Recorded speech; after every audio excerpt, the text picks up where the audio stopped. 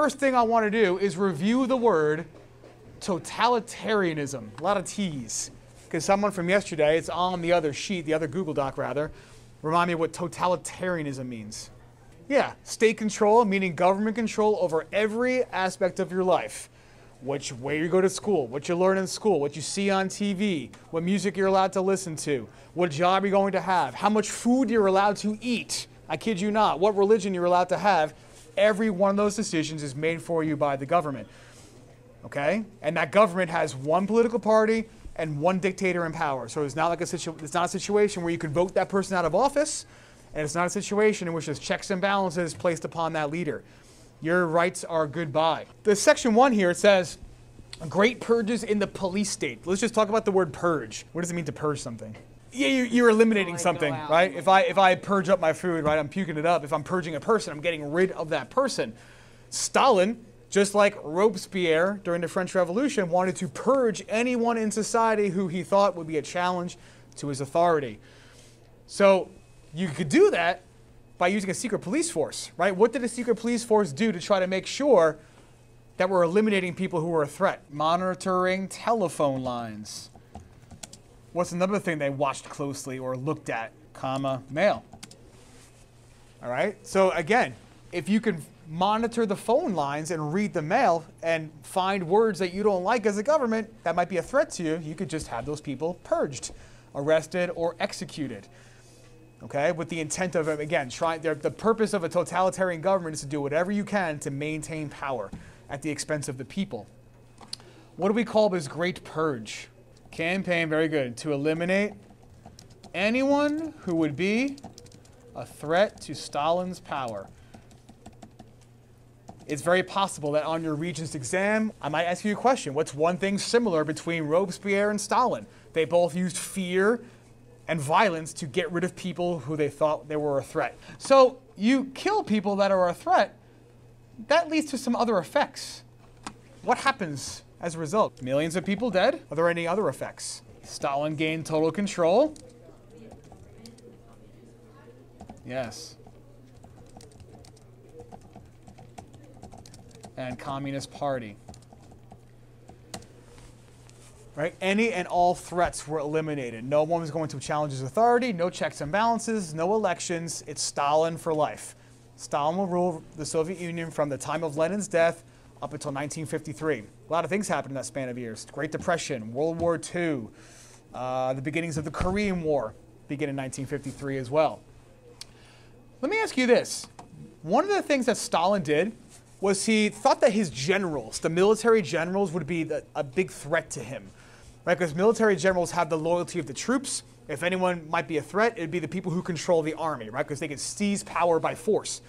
So Stalin removed many of his top generals in this Great Purge. What effect do you think that might have on the Soviet military? Weaken it. And when we fast forward to World War II, the first couple of years of World War II for the Soviet Union went really poorly because the top smart military generals had been purged under Stalin. So we're going to add that here. Top generals were purged, which negatively affected the Soviet military. You'll see too, and we're gonna unfortunately see a lot of purges in history the rest of the school year. Another group that they typically like to go after as a threat are teachers and intellectuals, right? People who know things, right? Teachers know about things like Enlightenment ideas and democracy and know what America is doing.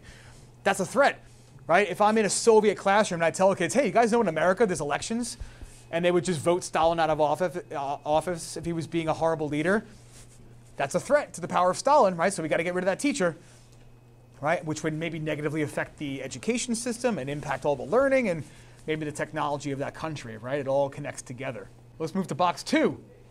Controlling the hearts and minds of the people, right? Manipulation. This is stuff we've talked about already at length. How does Stalin or any totalitarian leader control the media? Yeah, it's all about that censorship, right? Prevents the media from talking about things that might be a threat to the government, right? All news media in a communist country is run and owned by the government. If you put the news on while you're hanging out in China, the government approved everything that's being shown. Do you think the news channel is going to be able to talk smack about the government? Absolutely not, right? Because that would be a threat to the power of that government. So they restrict the bad information and only show you the good. That's what censorship is all about. And they do things to give you ideas, to put ideas in your head about maybe how great and wonderful the country is and maybe how evil the rest of the world is. What do they do to control people's thoughts? What do they put out for you to see? Yeah, government issues propaganda, right, to make you believe certain things. Anti-American propaganda, anti-German propaganda, propaganda that makes the government look great. Right, let's make Stalin statues and put them all over the Soviet Union. Let's get artists to paint him and make him look like a god. All right, so all these things. Stalin's really interesting too as far as his face goes. The man had smallpox, and he lived through it. And when he lived through it, when it was over, he had all these like craters on his face that he was really self-conscious about, like scars. So he was always super paranoid about making sure his face was airbrushed in pictures and make sure that he looked all wonderful and had no flaws. He was so concerned about his image to the people, didn't want to show any signs of weakness or stuff like that. Okay, what about religion? How are we controlling religion in the Soviet Union? Yeah, Stalin purged religious leaders from the USSR and encouraged people to worship the government. And the Soviet Union, guys, was a massive place. Right? If you go to the western part of the Soviet Union, you're going to find Christians. You go to the eastern part, you're right by Mongolia and China. So in that one place, you got Christians, you got Jews, you got Muslims.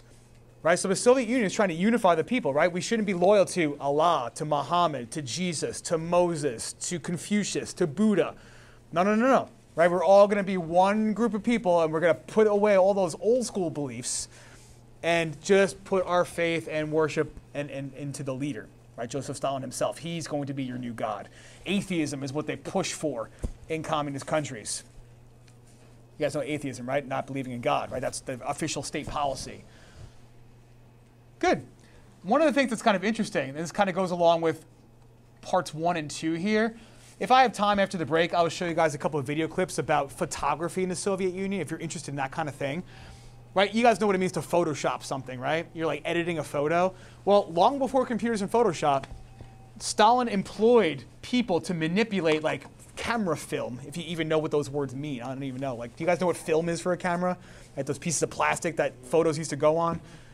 This probably sounds like a foreign language to you guys. So before computers and technology, they still knew, don't ask me how, I have no idea. I could barely do it with Photoshop. Eliminate people. This is a very famous example of that. This was the guy who was the leader of like the Soviet Navy.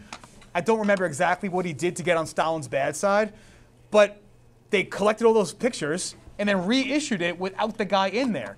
So not only are you purging your leaders, you're erasing them from history, right? Because if you saw that, if people knew that that person got purged, they might question the government, right?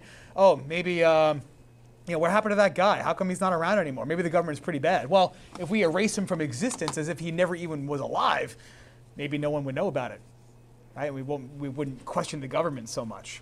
A lot of crazy pictures like that of Stalin with people, and then all of a sudden that picture's out again, but without that person. So now we're going to control not only the minds of the people, the religion of the people. We're not just going to control who gets to live and die. We're going to control the business world. Command economy, box 3. Can someone tell me about a command economy? Government makes all economic decisions. And I know it sounds kind of weird, like, well, what does that mean? Economic decisions are, what kind of factories we're going to have? What is going to be made in those factories? Where will the factories be? Who's going to be hired? How much do we charge? All those types of decisions are made not by individual business owners anymore. They're made by the government. So let me ask you this. If the government runs the factory, what do you think they're more likely going to prioritize in that factory? The making of weapons or the making of Gucci belts, right? And that's the thing in communism, guys, like blue jeans, like stupid Wranglers and Levi's, right? We think nothing of them. There was a black market to import Levi's jeans into the Soviet Union because you couldn't get fancy clothing in the Soviet Union. They didn't prioritize that, right? They took all the people's talents and resources and finances to put into things that might benefit the country, like the space program, nuclear weapons, guns and tanks. They didn't care about Gucci, right? They prioritized whatever was going to defend the country, not your personal fashion, right? There's no Snapchat in communism. Cool. So as you do, if you're the Russians and you're trying to be modern, you might set some goals for like growth. Hence the 5-year plans here, right? We talked about with the Tsar that Russia was kind of far behind the times. So the next couple of Russian leaders, whether it's Lenin or Stalin, have to catch Russia up. So what's the goal behind these 5-year plans? What are they looking to achieve? Increase output of coal, iron, steel, and electricity. And in parentheses next to that, I want you to add the phrase industrial goods. Consumer goods are the things that you and I buy in a store. A Gucci belt, an iPhone 13 Pro Max, so you can flex to your friends, you get the big phone. Industrial goods are the things that businesses buy or that governments use to produce other things. If I produce steel, I can now build a building. I can now lay down a railroad track. I can now build a tank. Right? Those are the things that are more important for a government, not so much the iPhone, not so much the Gucci belt or the Nike Airs, whatever they might be. Right? They don't care about those things.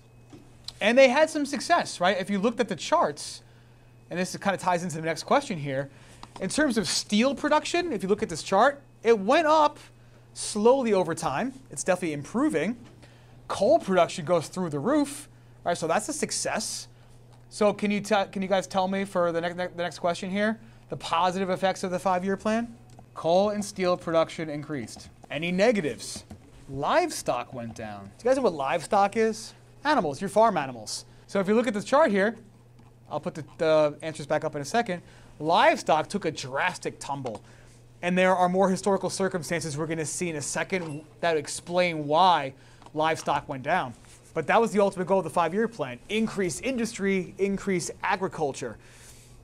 We had some successes. Food went up a little bit, then it goes down a little bit. It goes up a little bit, it goes down a little bit. So it's kind of like inconsistent growth. Livestock took a tumble and then slowly climbs back up. So mixed success for the 5-year plans. We'll talk more about in a second of why the farming and the animals didn't grow as much as industry did. But nevertheless, there was some success there. All right, let's head to box 4. Tell me about collective farms, large government-owned farms. Right, this is communism. Before communism, you owned your own land. Communism, there is no private property. So what the government did was they took all the people's land and they joined them together to make massive, super huge farms owned by the government. And they just told all the poor people, hey, you guys wanted a place to live? Here, you can now live on government land. And your only job is to work together to grow food for your country. We'll come and stop by once per week, and we'll take a huge chunk of it and give it to the people to support industry and to support cities, and we'll let you keep what we think you deserve. There is no working for money in communism. You work for the government, and they determine how much you should be able to keep based on whatever evaluation they have of that. Kind of sketchy, right? Some people might resist this, even like without having done box 4. Who do you think would have a problem with this idea that the government is going to take land away and give it to poor people? Wealthy people, whether they're peasants or anybody else. So one group in particular that resisted this process of collecting all the farms and making them owned by the government, that's what collectivization is wealthy peasants from Ukraine, there's the Ukrainians again, called kulaks. What a name. Okay, conflict between Russians and Ukrainians has been going on for a long time. Ukraine was an independent country. Now the Soviet Union takes over Ukraine. Ukrainians used to own their own land. Now the government says you can't have that anymore. It's ours. You're probably going to resist that, or at least you're going to try if you have any pride in your lifestyle and you don't want your government taking it over.